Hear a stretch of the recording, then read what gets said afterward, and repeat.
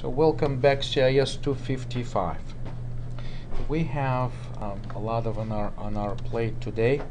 I don't know if I will be able to go to each particular presentation so that we can identify where the information is. But let's try just really sort of like informally talk about the most important topics that we are facing right now. Is the talk about pointers, arrays, memory access. Possibly we may get to C++ references today or maybe next time. Also, we have to distinguish between dynamic memory allocation and static memory allocation, or just a local stack type of allocation. So a lot of this, but you may find that all of these presentations here in this section right at the beginning are essentially where the information is coming from. So I will come back to those particular places as we move along. But first, let's create a new project and just run some examples which should help us out with the direction in which we're moving with our current homeworks. There are now two homeworks that we have to deal with.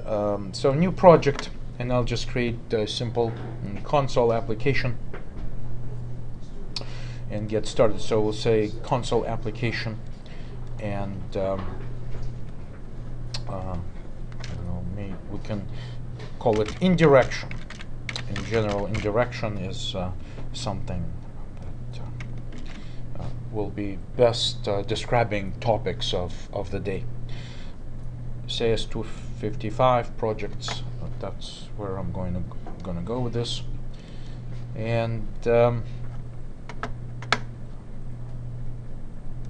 as always, no precompile header, empty project, and just finish.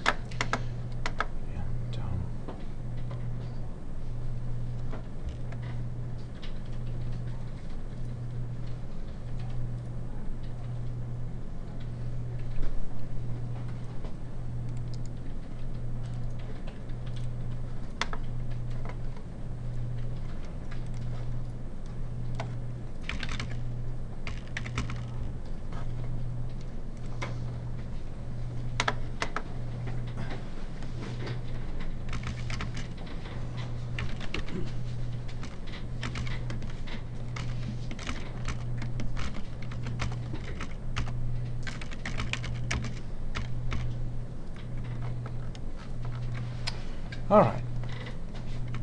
So C and C++ are general purpose programming language, but traditionally viewed as those languages where you can do some system programming. System programming means that you should be able to access components of the operating system, create components of the operating system, and that suggests that you should be able to access devices and memory.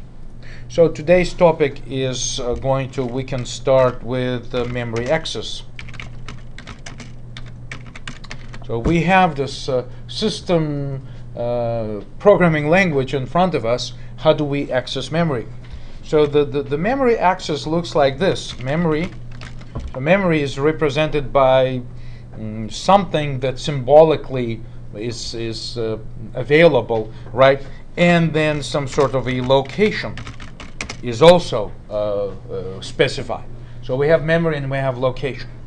So in the most primitive form, I could organize this by saying integer memory equals 0, okay?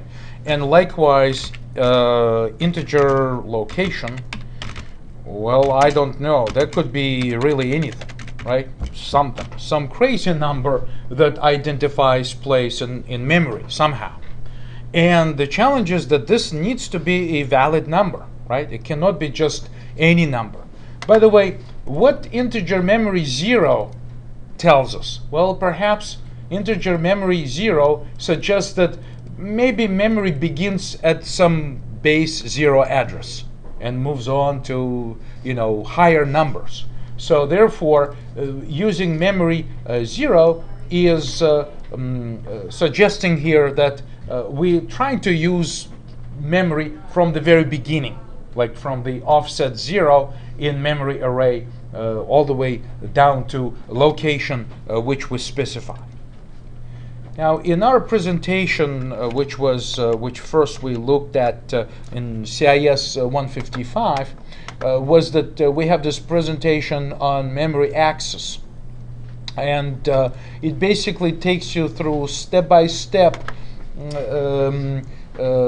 syntax and explanation on all of this. So you may want to look at this at some point. Again, today I would like to mostly concentrate on the syntax and some of the foundation concepts that are specific to this topic.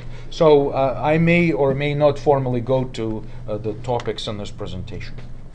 So let's move on with this particular idea. Okay, so this probably is not going to be very helpful without us actually saying that, well, you know what, rather than specifying some crazy address, what should happen is that maybe we can store some characters here, like A, B, C, D, E, F, G, and so forth, right? So maybe we have characters stored here. It's kind of strange attempt to initialize integer with a string of characters, a literal string here.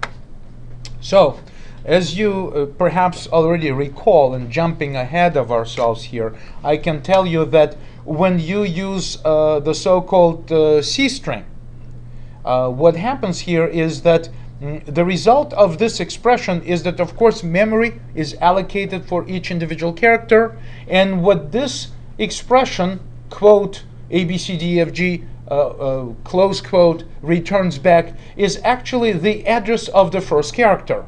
Or wait a minute, address of the first character, that sounds interesting because I'm trying to use this memory access somehow. So maybe if I forcefully convert this address to an integer, right, just like this, I mean, it sort of like looks a bit crazy, but I know that the memory is being allocated, and then I say, okay, I know that address is being returned back, so I'll convert it to integer, because integer is one of the most popular data types available, and I will use it as my location, right? Then if I go to my memory and use this location, maybe I can extract characters. So perhaps what I could do is to say include something like IO stream, right? And then use spare, so let's just say using namespace std, so we can just use cout in this particular code. Just say cout display display memory at this location. I would expect us to be able to access character A. Okay, all right. So if I try to compile this, just save this and say build this, compile this, see what happens, if this is possible at all. The error message that I'm getting right here says subscript requires array or pointer type.